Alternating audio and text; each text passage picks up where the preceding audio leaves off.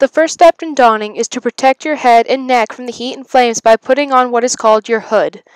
This will help you when you're in the fire.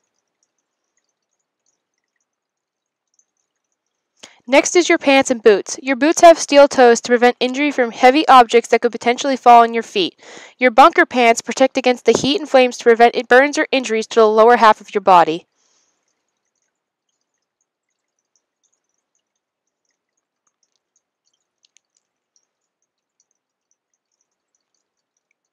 Your bunker jacket serves the same purpose as your bunker pants. It protects against heat and flames to prevent burns or injuries, but to the top half of your body.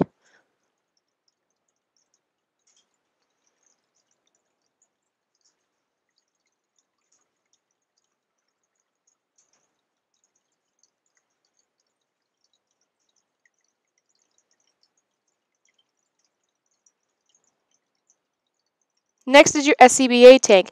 Here you'll see him turning on the dial to allow air to flow to your regulator so you can breathe clean air while in a building or near a burning car. It protects you from breathing in toxins, chemicals, and smoke.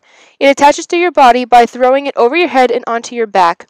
Here you'll see him tighten the straps on his shoulders and attach the waist strap around and tighten that as well.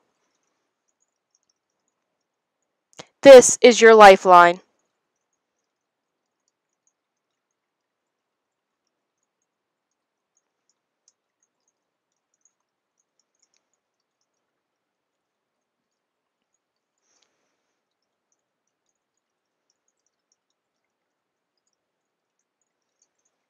Next is your SCBA mask. This protects your face from the fire and connects to your tank through the regulator, which attaches to the front and allows you to breathe air.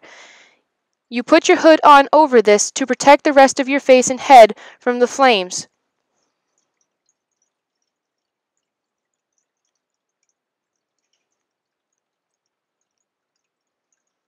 Next, you put on your helmet.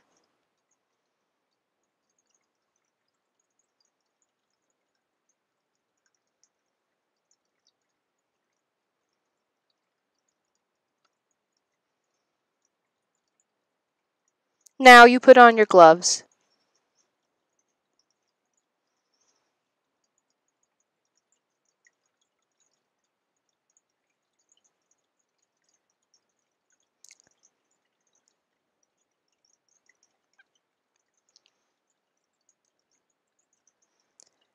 Lastly, you attach your regulator to your mask and breathe in.